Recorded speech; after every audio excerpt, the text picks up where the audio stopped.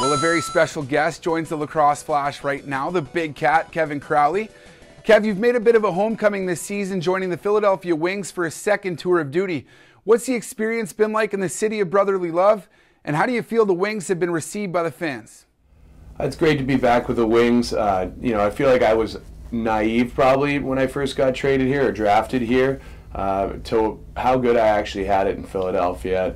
It's nice to not have to travel on the weekends, sleep in your own bed before home games, stuff like that. So I really embraced it this time around, and I'm not going to take it for granted this time. The fans have been great. We've been averaging 11,000 per game.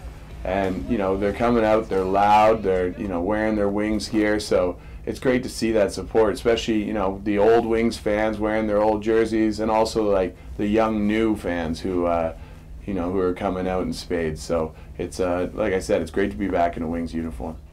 Well, your team is still looking for your first win of the season, but the record can be a bit deceiving. A couple of one-goal losses in there, a couple of two-goal losses.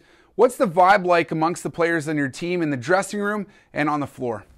Yeah, it's obviously tough to be winless right now. It affects everyone during the week. It's kind of a gloomier mood, but we're staying positive on this team, and in the locker room we're not hanging our heads. We know we've been close in every single game, so staying positive and understanding how we have to get better each week is going to be key going forward, and hopefully getting that first win. Now I have to ask, what's the primary goal of the Philadelphia Wings this season?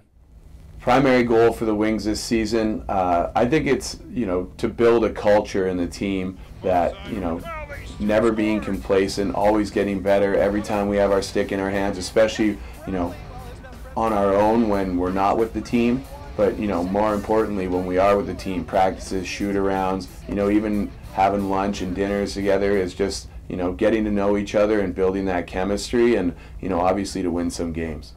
Last season you led the league in goals with 52. Do you feel that there's more pressure on your shoulders or expectations? Yeah, I think there's an additional pressure having led the league in scoring. I think it probably draws a lot more attention from the defenders, but that also in the same time helps me get other guys open. So you kind of got to embrace it. Obviously I'm happy with my performance last year, but I think I probably left some goals on the table too. So I'm always pushing to get better and increase that goal total from last year. Well, thank you very much, Kevin Crowley, for joining. Actually, the first player to make an appearance on the Lacrosse Flash. Best of luck the rest of the way, man.